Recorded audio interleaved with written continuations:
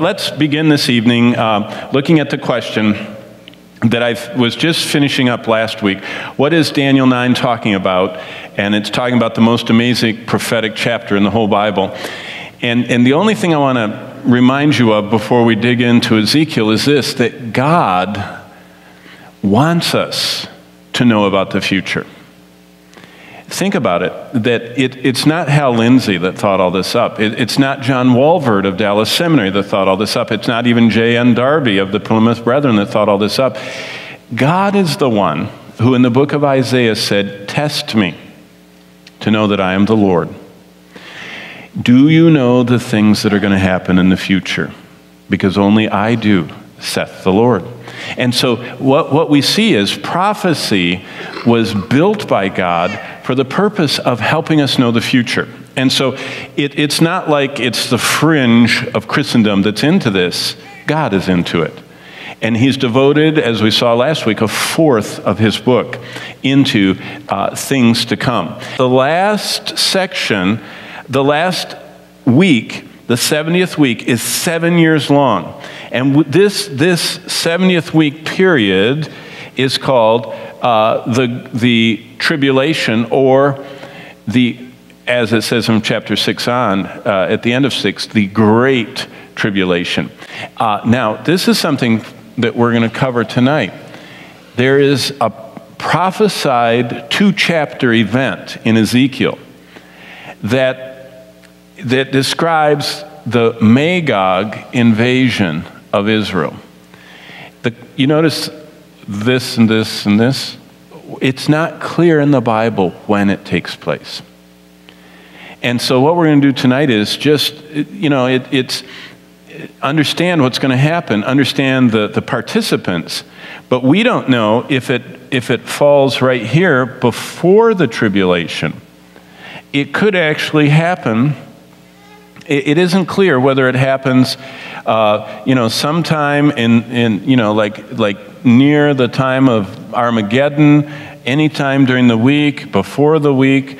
It's just not clear, and I'll show you why. But what we do know is that there's a rebuilt temple in this time period, because in the center, at the 3.5-year mark, right here, right in the center of the tribulation, the Antichrist defiles, sets up the image of himself, and breaks the covenant and all the things we read about in Revelation. So this is where the 7-year tribulation comes from. It's that 70th week that is culminated by the Battle of Armageddon and the second coming of Christ.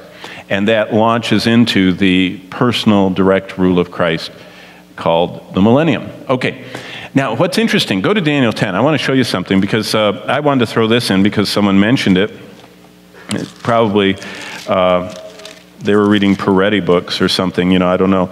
But look in Daniel 10, because where did this idea of spiritual warfare on a global scale come from? And sometimes we in our reading this, we don't really notice some of the things that it's talking about. First of all, in Daniel 10, if you read the whole chapter, you see that Daniel is fasting for 3 weeks. Now, that immediately, when Jesus' disciples confronted a very powerful demon situation, Jesus said to them, "This kind cometh not but by what?" Yeah. "This kind cometh not but by," remember, God always puts this word first, and fasting. Prayer in God's book is always first. But we will give ourselves to prayer in the ministry of the word. "This kind cometh not but by prayer and by fasting." And so prayer is a reference to our seeking God. Fasting is us denying ourselves, our flesh. The idea of that I am so weak, I need to seek God's strength, and my flesh is so strong, I need to deny it. So first I start seeking the Lord, and then I start, denying the enemy within, the traitor, my flesh. So Daniel is already seeking the Lord, and he goes into this 3-week fast, and the Lord dispatches a messenger to him, but for the whole fasting period, the prince of the kingdom of Persia. Now, you know what's so interesting? Movie makers read the Bible. I mean, that was a movie a while back, The Prince of Persia, and I thought, do they know what they're talking about? Because there is a demon that is behind this moment, what the Persians are doing in their hatred of Israel. And it is so interesting to think about the dark side, what we don't even realize so much of it's not just nation states buying, hypersonic missiles and Israel intercepting them and blowing them up last week. There's so much more going on the spiritual realm. That God, interestingly enough, in this chapter is one of the only places in the Bible, I mean, other than Job 1 and 2 that we've already looked at, pulls back for a moment the curtain, because he wants us to know that there is so much going on, that this is why the Bible says God is watching over his word to perform it. Because Satan doesn't understand the Bible and doesn't know what God is doing, but he's going to try and stop it at every hand. And so there is this higher level of warfare. And so this prince of the kingdom of Persia, this order of demon creatures, remember Paul describes 7 orders of demons, principalities and powers, and he goes through all these spiritual wickedness in high places when he's talking about it. And if you add them up with the ones that are in the Old Testament, it appears that there are 7 orders of demons that reflect the 7 orders, cherubim and seraphim and the archangel, Lucifer that was the anointed cherub. I mean, 4 right off top, plus normal angels. So, but until Michael, and Michael is the one that seems to always be the defender of God's chosen people of promise, the Jews. So Michael comes in, and this messenger that's on his way to Daniel is hindered by this being. So Michael comes and assists this angel to get to Daniel. And after that messenger gets to Daniel, this angel, and gives him chapter 11 and 12, he will have to deal with, and here's another one, appears to be one of these hierarchy of demons that is influencing the nation of Greece. So all that to say, in a little while when we're looking at the maps, we think of armies and soldiers and political leaders, and God sees overlaid over all that. Satan is just like in Job. Satan incited the Sabaeans to go and attack Job's flocks. Satan incited, and if you read, Satan can actually incite people groups to terrorize and kill and fight and war. He can drive them, just like the demon of Gadara, the demonized man. So this is very interesting, but I just wanted you to see where that comes from. Now, let's go to Ezekiel 36, and that's really where we were headed tonight and where we'll spend the next few minutes. But I want you to see one of the most amazing little stretches of the Scripture. In fact, one of the more hard to understand parts, especially Ezekiel 40 to 48, the temple and all that. But the question was, what is Ezekiel 36 through 39 describing? And actually what they wanted was the chapter 38 and 39. But since they asked about 36, I thought we'd get a running start.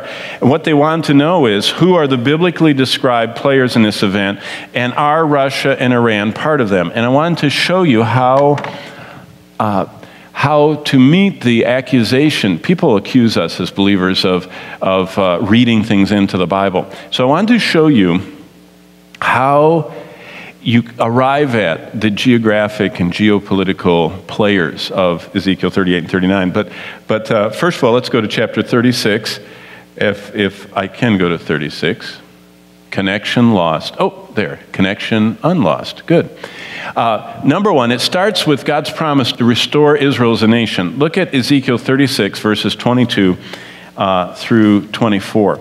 Now, this is God explaining his intentions. And this is what he says. Therefore, say to the house of Israel, verse 22, thus says the Lord God, I do not do this for your sake, O house of Israel, but for my holy name's sake. You see, Israel right now is an unwilling partner in this enterprise. God says, I am not protecting Israel from the whole world against them for Israel's sake.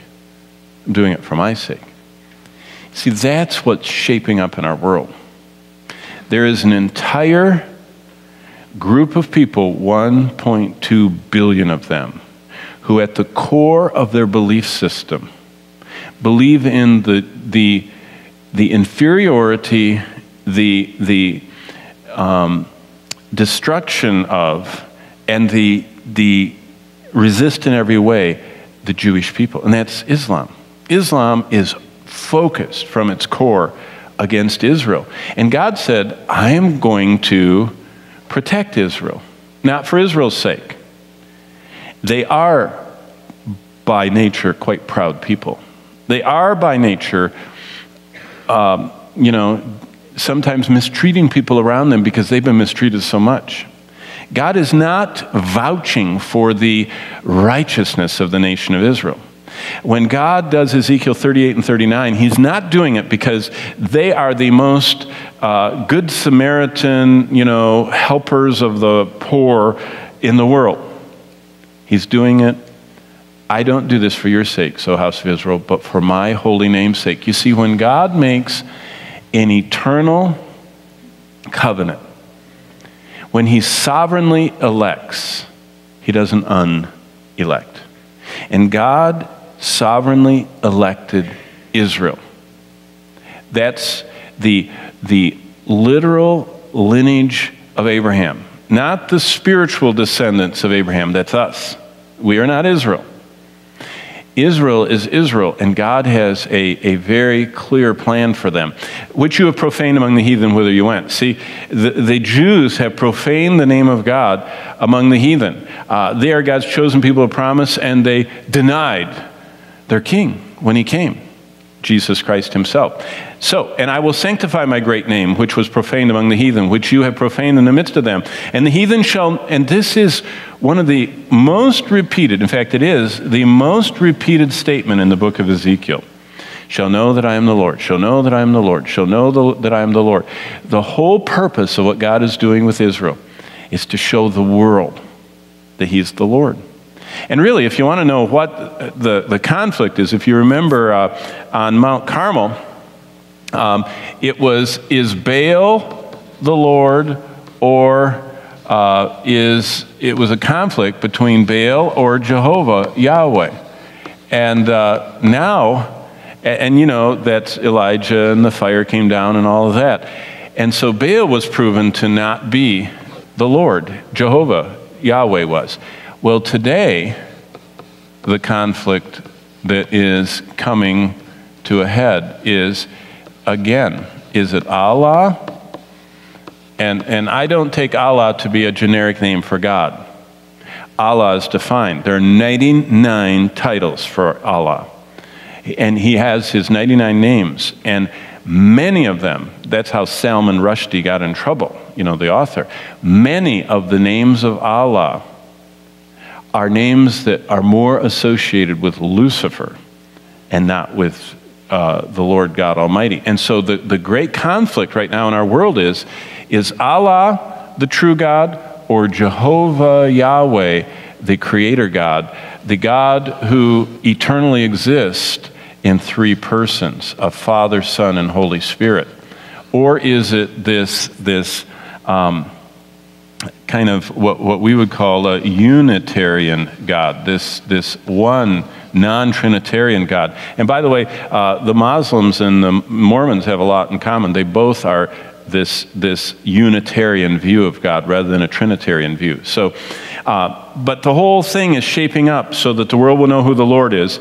And I shall be sanctified in you before their eyes, for I will take you. So when is God saying this? He's saying this 2,600 years ago.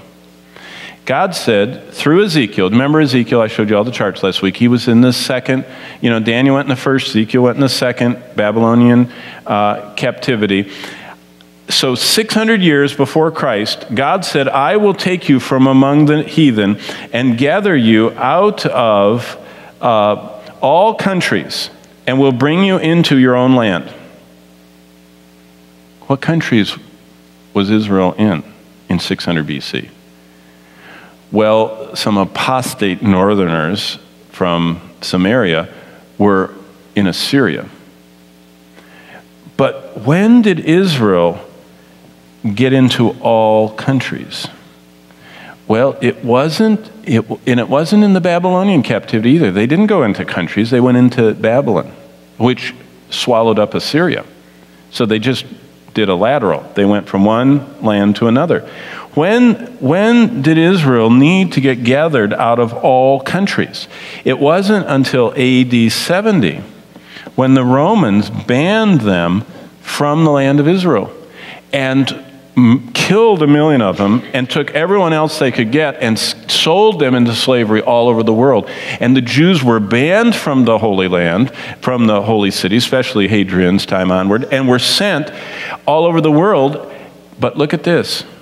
I will gather you out of all countries. So 2,600 years ago, 600 BC, God said, you're going to get sent to all the world. And that took place 600 years later when they were thrown out of Jerusalem and the Holy Land. But he said, sometime in the future, I'm going to gather you out of all the countries and will bring you into your own land. Own land. Israel, from 600 or 586 BC, didn't have their own land. They were always an occupied nation. They had a little rebellion in the Maccabean time, but they were still occupied nation. They just were fighting off for a while their occupiers, but Rome finally came and crushed that rebellion.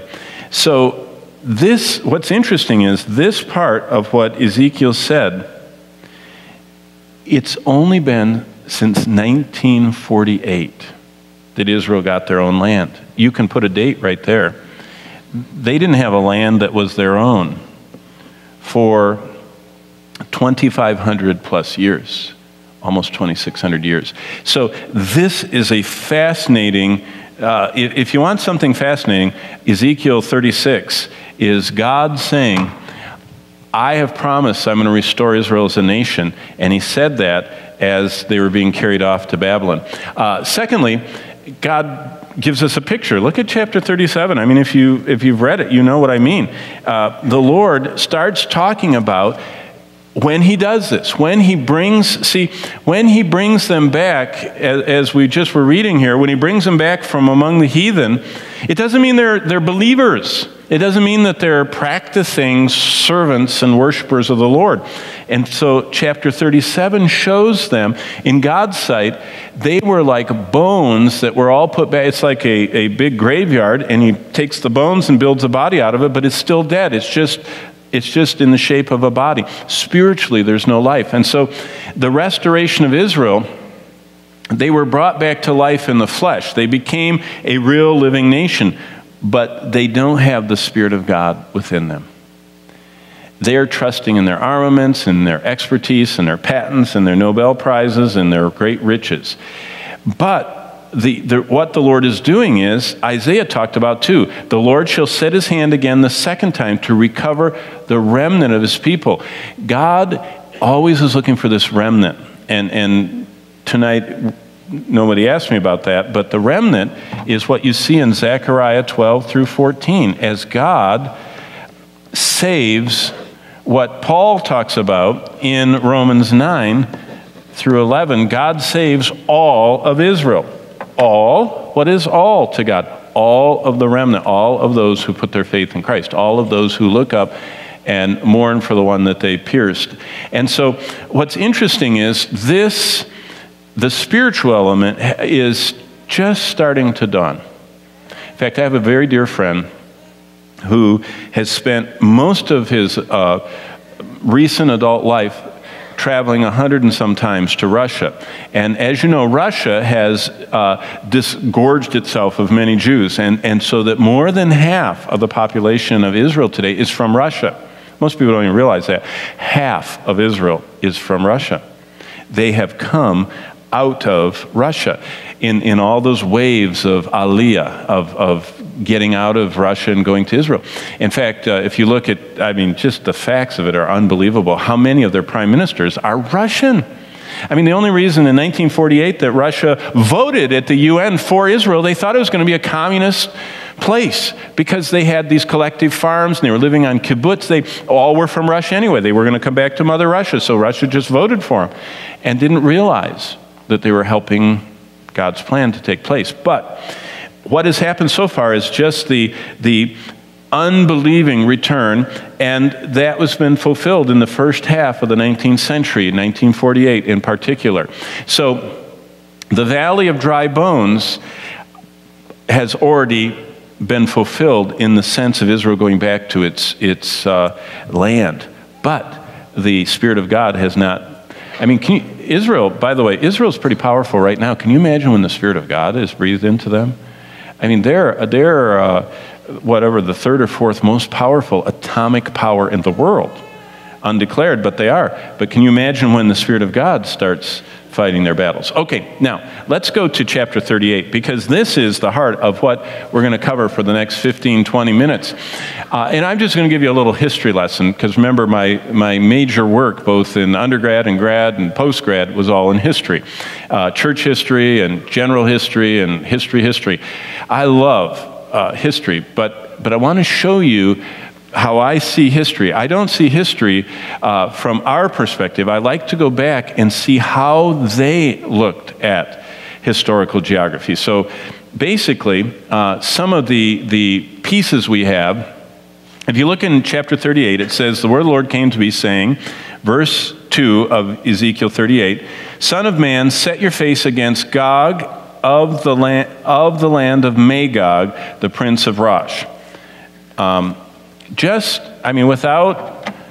Without any prophetic books, without Hal Lindsey's late Great Planet Earth, which is a great book, without all that, what do the people that lived a long time ago say about this?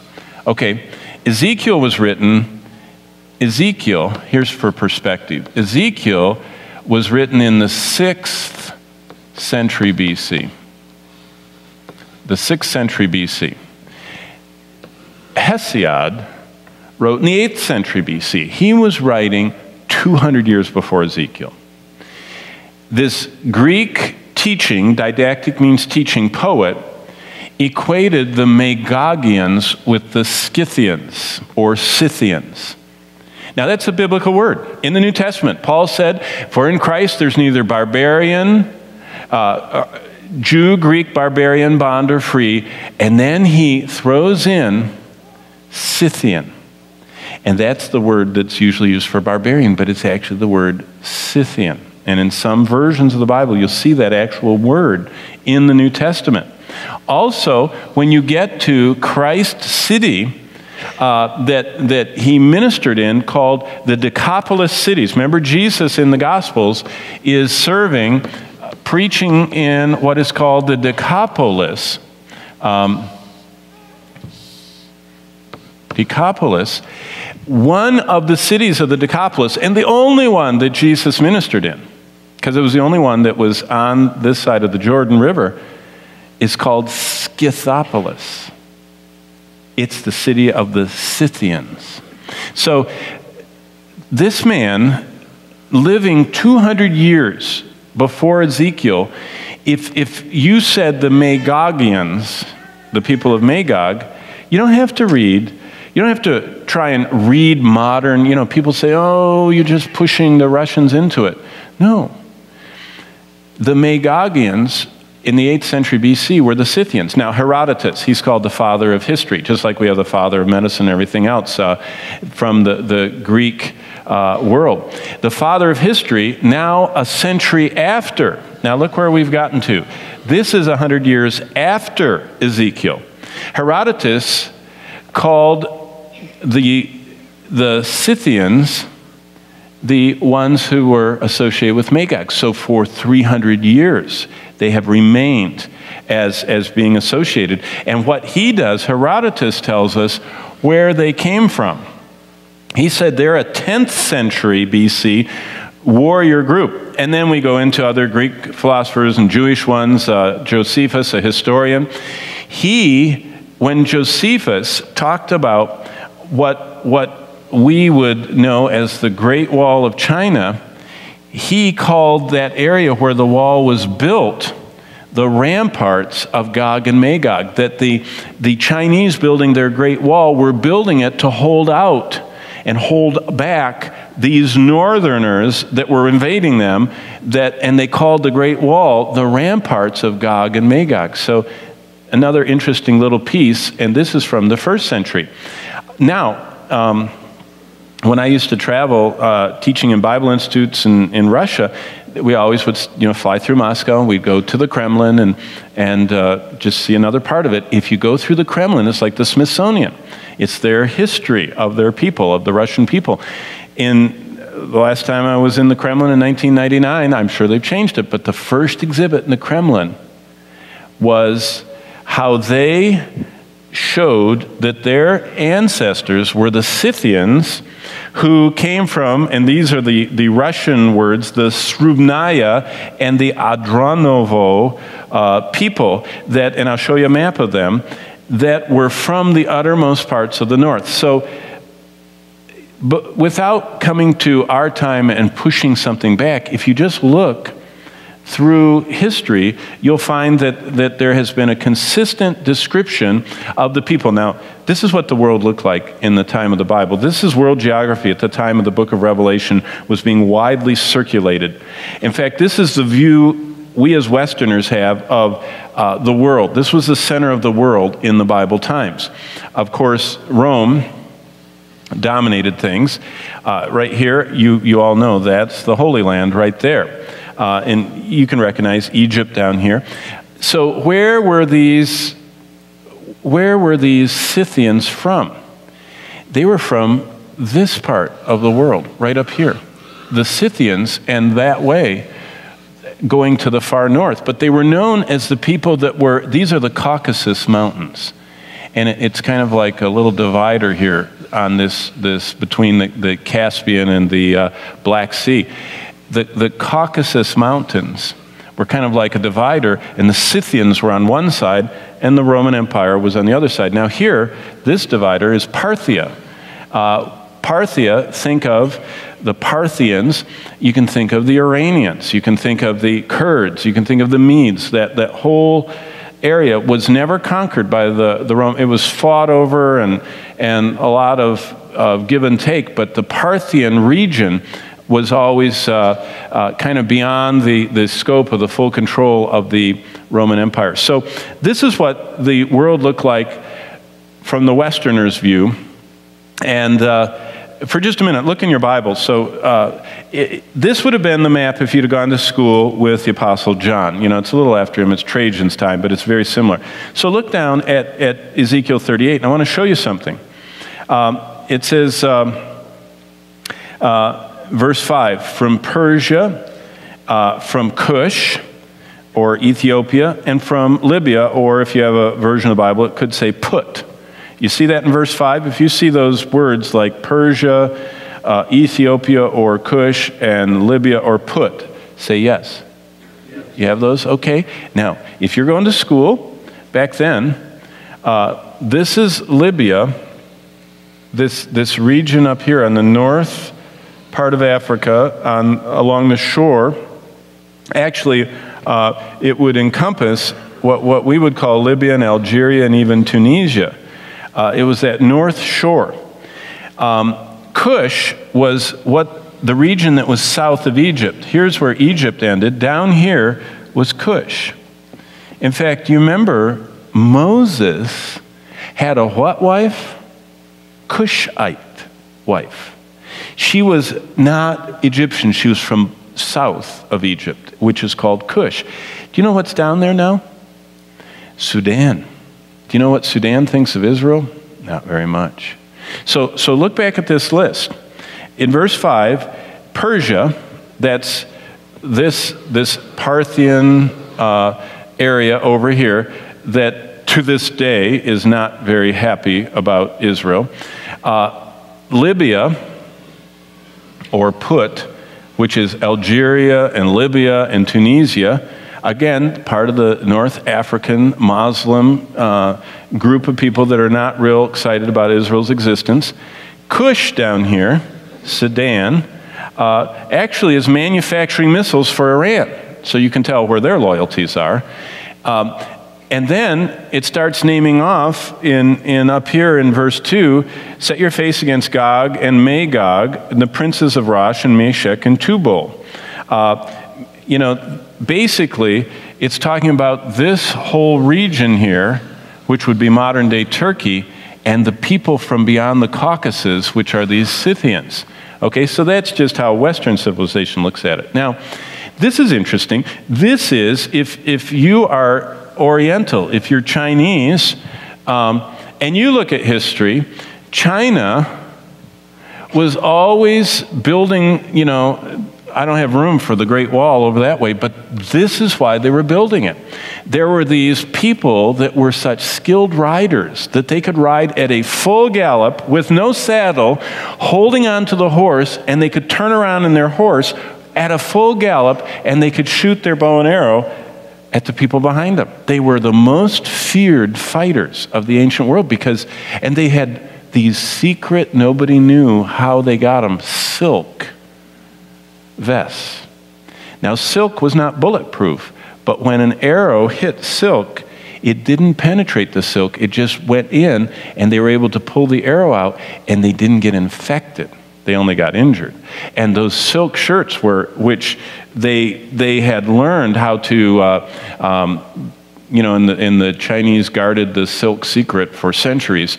But the Scythians were these fearsome warriors that would come down from this region up here that's called the steppes. It's just gradual higher and higher hills. And again, you can see the Caucasus Mountains here. And so they didn't come down this way because the Parthian kingdom and some of these, the tribal areas that are in modern Afghanistan and all that, they would come up this way and would come into the land and come down and would bother all of the Babylonians and Assyrians. And they did make it, by the way. The Scythians made it to right there. That's where Scythopolis is. That's their furthest south penetration. They came from up there into the Holy Land right there. So that's how the Chinese would think about it. This is how, if you look at the world empires, this is basically Alexander the Great. You remember Alexander's, he was from somewhere. His father was the king of Macedonia, but he was from somewhere over here. I don't know where. I've been to his grave, but somewhere over there in Greece. And he took his father's empire and just whirlwind, took it all the way to India. But again, you notice what he didn't do. He didn't go past here, and he didn't go past here. Why? Because that's where these Scythians were. And they were so powerful that they just kept up there. So that's just another view of the empires. Now, this is what's fascinating. This is a Russian map. I love it. This is what they had in the Kremlin. And see the Srubnayas and the Androvos, and you can see the colors. And these two groups merged into, this is talking about just after the time of Abraham, those two groups were merging together and became the Scythians. But you notice, this is Moscow, and these are the steppes of Russia. So, and this is Siberia. So, I mean, let me ask you, like I said last time, if I said it's between Lake Huron and Lake Michigan and south of, Lake Superior, what would I be talking about? Well, if you say it's from the far north, it's the Scythian people, it's the people that live north of the Caucasus, the people that live north of the description that we would have of Turkey, without any prophetic writer, you can figure out who they're talking about. They're talking about these people from the far north that were such fearsome fighters who became today known as the Russians.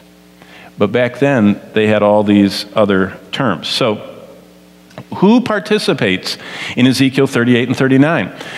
Well, what the event is, and if we had time, and we don't tonight, to read the whole account, it's fascinating. God himself stops an invasion of Israel. And who's invading Israel? Magog, who all the ancient writers associate with these people that live up there beyond the Caucasus Mountains and eastern Anatolia. They even broke in so far as eastern Turkey. But it's not clear when it happens. That's the only thing we're not sure. I mean, no Bible scholar disputes that it's going to happen. It's just we don't know when it's going to happen. But who is it? Well, look in your Bible. We'll list them off. Verse 5 has Persia, a.k.a. Iran. The Cush is next, which, your Bible might say Ethiopia, but that's really South Cush. If you want all Cush, you got to have Sudan too. Put, which is the north part of Africa, the south shore of the Mediterranean, which is Libya, Algeria, might even be Tunisia. Gomer, which is another term for Turkey, and then Togarmah, which could easily be all of these what we call the stands, the Tajikistan and Kazakhstan and all the stands, which are basically Muslim today, and then Meshech and Tubal, which are the ancient Scythians and modern Russians. So who participates? Wow. Right now, every day, if you follow Google, they are threatening to destroy Israel. These people today are making missiles to destroy Israel. These people are giving all their armaments, now that Muammar Gaddafi is gone, to most of Libya's armaments are now in the hands of the antagonists surrounding Israel. Turkey, they're part of NATO, but they keep wish-washing on us. It's interesting, right now, the Central Asian Muslims are not really against Israel. In fact, they're letting them base their airplanes there right now, which is fascinating. But they'll change their mind. And, of course, Russia has warned Israel flatly to leave Syria alone. So, back to, when is Ezekiel 38 and 39? I don't know. But whenever it is, it's very interesting what happens. And what happens is, if you read this, God wades in and stops this group from attacking Israel. And it appears, if it's before the tribulation, if it is here, and we're right there on this chart. So if it's any time in the near future, then it appears from what it says that Israel suffers so greatly in this battle. Even though the Lord fights for them, they suffer, and they have to surrender some of their, it could be that they even give up their atomic weapons, which would be the bottom line for Israel. They have submarines, they have missiles, and they have airplane-delivered atomic bombs. If they do that, that's when this covenant gets, as we saw last time, when a ruler of the people that destroyed Jerusalem, who destroyed Jerusalem? The Romans. So when a continuation of the Roman Empire ruler makes a covenant with Israel, and what it could look like is that Europe says, we will make a 7-year promise to you that Russia, Iran, China, you name it. If they attack you, they're attacking us. So we will guard you, Israel. But in order to make the Muslims not be so upset, if you'll give up your 250 thermonuclear weapons, we will defend you. And it appears that this Antichrist is so winsome and makes them feel so secure that they make a 7-year promise to let him defend them. And that's what kicks off what God calls the tribulation, the 70th week of Daniel. And in the middle is the abomination that causes desolation. By the way, a temple is rebuilt in here somewhere because there's a temple at the midpoint of the tribulation. And that's basically what Ezekiel 38 and 39. So whoever asks that, I don't know when it's going to take place. But boy, it could take place this week, the way things are going. I don't know if you noticed, but the Russians gave the Syrians one of the most powerful surface-to-surface missiles there is. It is so hypersonic that even America can't stop it. It travels so rapidly, it's an unstoppable missile that's just across the border in Syria. Okay. If you look back at Ezekiel 38:6, just one last little clue here, what we're talking about. 38:6, it says that they are from the far north. So what I've shown you is, right here is the Holy Land. And so this is north, and this is north, and this is north, and this is north, and this is further north, and this is further north, and this is really far north. You understand, if your orientation is Israel, then all of this coming group is from the north. Even these, what we would call the stands that are right across here, those with Russia are all what would be in verse, now look at verse 15. I mean, it's just repeated over and over again. Ezekiel 38:15. Then you will come from your place out of the far north, you and many people with you. And then it says the same thing at the beginning of chapter 39, verse 2. I will turn you around. And by the way, this is what is fascinating. This is God's intervention. Chapter 39, verse 1. And you, son of man, prophesy against Gog. By the way, Gog is kind of like Pharaoh. It's not really a name, it's a title. It's this high-up person like a Pharaoh. And say, thus says the Lord God, behold, I'm against you, O Gog, the prince of Rosh, Meshech, and Tubal, and I will turn you around and lead you on, bringing you up from the far north, and bring you against the mountains of Israel. Now, it's interesting, there's a variant here. If you have a King James, it says, the sixth part of you. And that textual variant is very interesting. It could mean, and this is what is fascinating, that whatever army comes from the north from the north, let's say that an army of 60,000 comes down. Let's say that they get a Iranian, independent states of across here, these Muslim states, and some Russian troops and some Turkish troops and all the rest of them. Let's say that 60,000 of them come. The variant in that second verse that says in the King James, the sixth part, actually what it means is that 5/6 don't return. So it would be if an army of 60,000 came, only 10,000 would survive the attack on Israel. And so in the old King James, it's very interesting that whatever happens, whatever the Lord does is significant, and it defeats them. And then if you read verse 3, he knocks the bow out of their hand. They fall on the mountains of Israel. And then he starts talking about what he sends, the pestilence and everything that comes upon them. And then what's fascinating is, if you look in verse 9, and this is just what's very interesting in our terms, those who dwell in the cities of Israel will go out and set on fire and burn the weapons, both the shields and the bucklers, the bows and the arrows, the javelins and the spears, and they will make fires with them for 7 years. And they will not take wood from the field nor cut down any from the forest, because they will make fires with the weapons that they will plunder those who plundered them and pillage those who pillaged them, says the Lord. That is really interesting. what weaponry could come from the north that would burn for 7 years?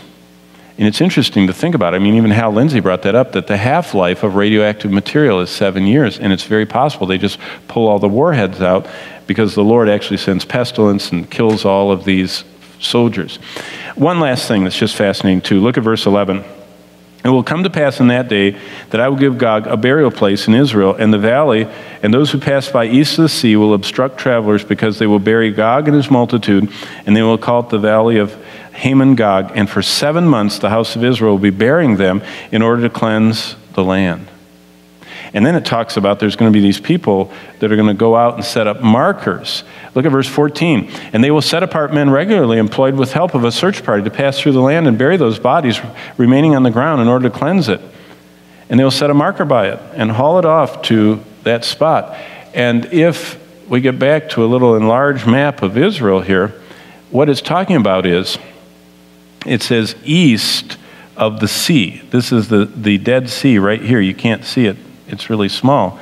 But they want them buried east of the Dead Sea because the people of Israel live here. What would you call that? You call that isolation. You would say that the bodies are contaminated. This is exactly, if there was any kind of weapons of mass destruction event, the cleanup of it from the mountains of Israel would be taken over into that desert area. They wouldn't want it near the populace. And so it's just, I mean, you know, if it happens into the future, you know, maybe we'll get away from atomic weaponry. But if it happens anytime now, and all of these armies come down converging from Russia with their tactical nuclear weapons, and God stops them here, Israel cleans them up, takes the contaminated bodies and that the Lord kills with plagues, buries them east downwind of the Dead Sea, and takes the radioactive fuel and powers Israel. That's just one scenario. The other scenario is, it's very interesting that in the last few weeks, Israel has been found, if we export to them our fracking technology that's, you know, controversial in America, Israel will have 250 billion barrels of oil if they can frack. Saudi Arabia has 260 billion. Isn't that interesting? I mean, that's not prophetic. That's from Bloomberg. Israel is amazing. So, okay, interesting times ahead. Let me get to the last slide, and it's time to go. You guys have been sitting way too long. And basically the scene of Ezekiel 38 and 39 is not Armageddon. Armageddon is described in the Bible as the Antichrist coming, the kings of the south coming, the kings of the east coming, the kings of the north coming. That is completely different than this event right here, this Magog invasion, which is only from the north. So the events, don't confuse Ezekiel 38 and 39 with the final battle in the hill of Megiddo. So there we go. My goal was, before we were snowed in, that we'd finish, and that's it. So next time, we're going to actually have questions from the floor. I'm sure I've said more than enough here to confuse everybody, and so we'll have our microphones out next time, and you can say, wait a minute, what does this mean? And we will try and put the pieces together. But let's all stand and get the blood flowing, and let's thank the Lord tonight that there are no accidents with God. Everything is being orchestrated by our God of the universe, and it's all in his mind, centering around Israel. He's going to get Israel isolated. He's going to get them so that everybody in the world is against them, and even are going to be attacked by one of the greatest groups that could possibly oppose them. And in that moment, he's going to save them so that all the world will know who's the real God. And even after he does that, the world doesn't want him. And so don't be discouraged. Just be faithful sharing the gospel. But let's bow for a word of prayer. Father, thank you for your word. Thank you that you're watching over it to perform it. Thank you that you want us to know the future, because so much of your word is prophetic. And thank you that you have told us what you're going to do in the future, not to scare us and not to get us paranoid and stocking up, but for us to live sensibly, wisely, prudently, but redemptively. I pray that we would want to share the good news, knowing that most people will reject it. but asking your Spirit to go before us, prepare their hearts, and may we have the joy of seeing the miracle of salvation in the lives of people that we share your good news with. Thank you for letting us gather. We commit our lives to you, who are the God of history, and we trust you to watch over us as you unfold your plan. In the precious name of Jesus we pray, and all God's people said, amen. God bless you as you go.